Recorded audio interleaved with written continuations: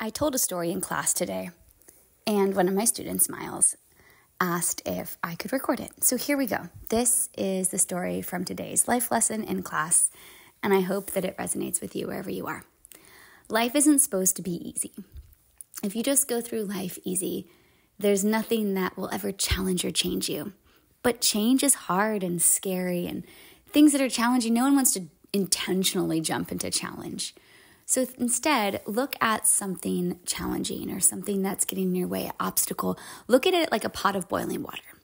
Pretend that you have 3 pots of boiling water, and you put a potato in one, an egg in another, and coffee grounds in the third.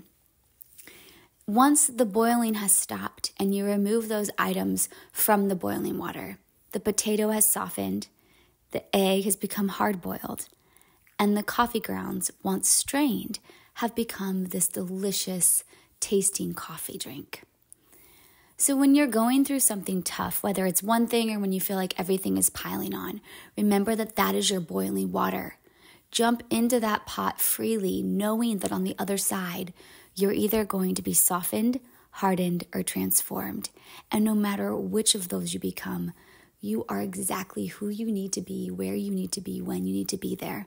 Of course, no one wants to jump into a pot of boiling water, but you could be a potato, you could be an egg, or you could be coffee grounds. And whether that means you are going to be softened by the experience, hardened by the experience, or transformed, I can't wait to see what happens on the other side.